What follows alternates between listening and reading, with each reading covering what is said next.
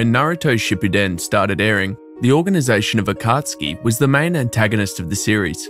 Every character seemed to be very intriguing in their own way, and I was very disappointed that their backstories got very little screen time.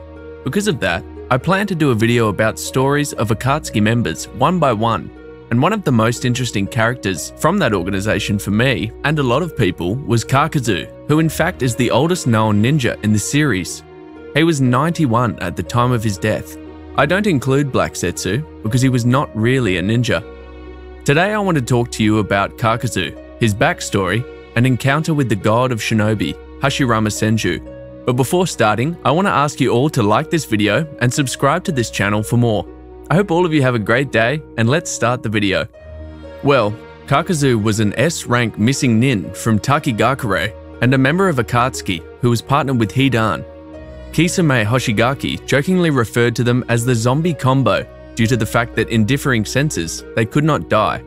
In his battle against Team Asuma and Kakashi, he said that the headbands off them reminded the very first hidden leaf ninja he had fought, and that the ninja was Hashirama Senju. Given the fact that Hashirama's death happened off-screen, this made a lot of people think that Kakuzu is the one who killed Hashirama Senju, but that's incorrect.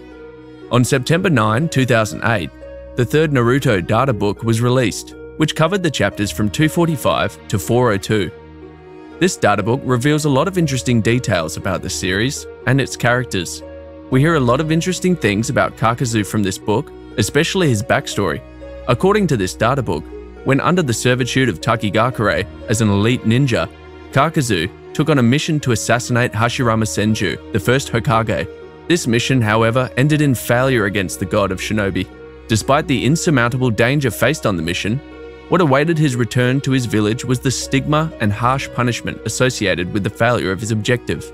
In response to this treatment, a wrong levied against a shinobi who had put life and limb on the line for his village, Kakuzu came to hold a violent hatred for Takigakure as he escaped from imprisonment.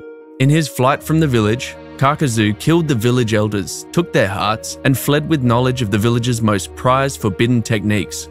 He made a living off bounty hunting on the black market and tearing out the still beating hearts of powerful shinobi to extend his own lifespan and arsenal. We can see that the data book clearly implies that Hashirama defeats Kakuzu very easily. In fact, this defeat was the reason why Kakuzu became the rogue ninja in the first place. I am very impressed that Kakuzu even survived his battle against Hashirama, because when you think about it, the first Hokage is miles above him when it comes to power.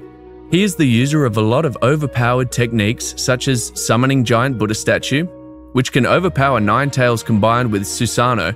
He can also summon giant wood human technique, which can deflect entire tailed beast bomb with his bare hands. And let's not talk about advent of a world of flowering trees and wood dragon technique. Surviving the battle with Hashirama Senju when you are leagues below him is without a doubt a feat in itself, especially after considering the fact that Kakuzu was not immortal yet. But even with or without immortality, Kakuzu still stood no chance against God of Shinobi. Hashirama should be able to one-shot him with minimal effort. I guess Kakuzu was not fighting alone, and he was with his special squad. I think Hashirama slaughtered his whole squad very easily, and Kakuzu barely escaped. Or maybe Hashirama let him escape, which in fact is very in character for him to do, since we know how kind-hearted he really is. Despite being a lot weaker than Hashirama, Kakuzu is still regarded as one of the strongest ninja who has ever lived. He was an extremely powerful ninja, earning membership into the S-rank organization of Akatsuki. During his frequent rages, he killed all but one of his partners in the organization, due to the latter being immortal. His skills were such that he was chosen by his village to assassinate Hashirama Senju, surviving the battle despite failing the mission. Kakuzu's might is such that had it not been for the interference of Team Yamato, he would have likely killed Team Asuma. Kakuzu was quite fast, able to cross great distances almost instantly and disappear from unfocused eyes. He could intercept Kakashi when he was attacking Hidan with his lightning cutter. His raw strength could catch one of Choji's enlarged punches with a single hand and easily overpower the latter, as well as lift 2 people up by their necks with relative ease. Kakuzu was also adept in taijutsu, able to go toe-to-toe against a Sharingan-wielding Kakashi. From all the assimilations he has conducted over the decades of his defeated foes, he has amassed a vast amount of chakra. Kakuzu's fighting style and unique abilities revolved around the special nature of his body structure. which was composed of hundreds of thick grey tendrils woven throughout his flesh, called Earth Grudge Fear, holding his body together like the stitches of a rag doll. This lets him separate his body parts at will, perform mid to long-range physical attacks, and sew up almost any injury he suffered. The threads could also be used to repair the bodies of others, as seen when he reattached Deidara's arms. Because of his unique body structure, Kakuzu is a highly enduring man, able to take a direct strike from Kakashi's lightning cutter without it hindering his performance. Skirmish with the first Hokage was not the only interesting thing Kakuzu has done during his life. Interestingly enough, at some point he has met the Gold and Silver brothers and witnessed Kinkaku's Jinchuriki transformation.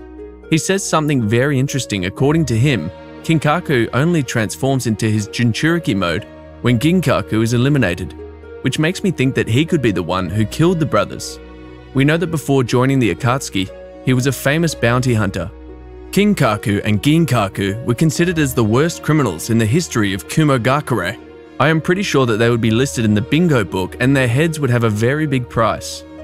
We know that after defecting from Takigakure, Kakuzu became the rogue ninja. He was not affiliated with any other village, and what if during the First Shinobi World War, during which he was alive and well, joined Kinkaku Force, which most likely was a criminal organization due to Kinkaku being a criminal by the time the team faced Tobirama.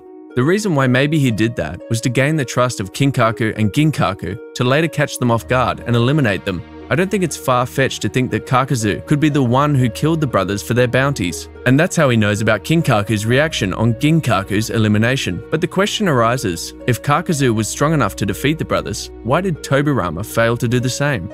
Well, the main difference, I think, was that Kakuzu caught the brothers off guard and easily overpowered them.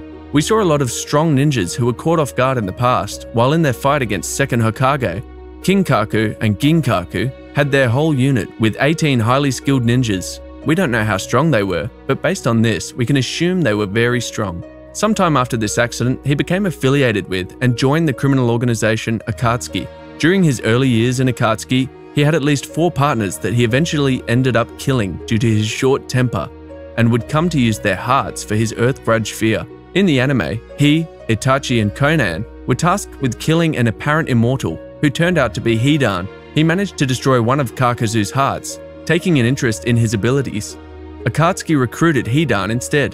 Kakuzu was eventually paired with Hidan, who took an interest in Kakuzu after thinking of him as a pioneer for immortality, despite a mutual dislike. He was deemed a fitting partner for Kakuzu as he could not be killed because of his own similar immortality. Akatsuki has been one of the best things that has happened in Naruto, and I really like its concept and its members. What do you think about this video? Should I continue uploading videos about the backstory of Akatsuki members? Let me know in the comments. Like this video and subscribe to this channel for more. AstroJack out. Bye.